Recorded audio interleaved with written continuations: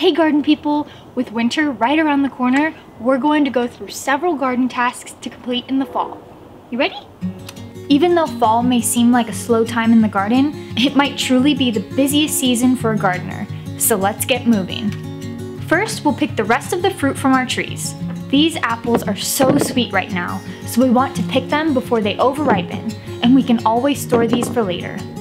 While you're picking the fruit, take a moment to give your trees an organic fertilizer. This will give them extra nutrients to fight off pest and disease during the winter so they can grow back strong in the spring. We'll also harvest the rest of our winter squash that's ready before any frost hits it. Make sure to harvest squash that's deep in color, and we can store it in a cool, dry place all winter long.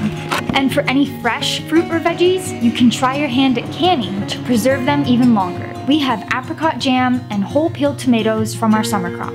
And while those summer plants start to die back, we'll go ahead and pull those out and either plant winter hardy crops or sow a cover crop which adds nutrients back into the soil and acts as a living mulch. Unfortunately, weeds won't stop growing in the winter, so make sure to keep your planting beds well weeded or else they can be even harder to pull out in the spring.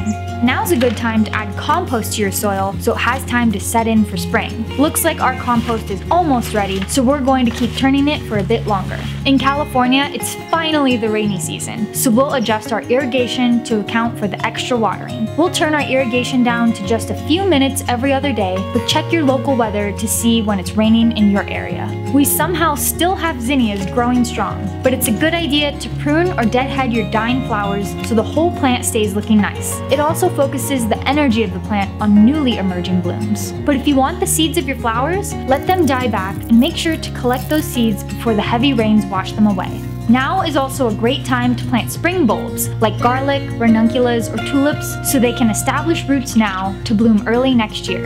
And if you feel like there's no time on your hands, that's okay. Just take in the beautiful transition of fall to winter and start dreaming about or even jotting down what you want to plant in the spring next year. Thanks for watching, and subscribe for more garden content like this.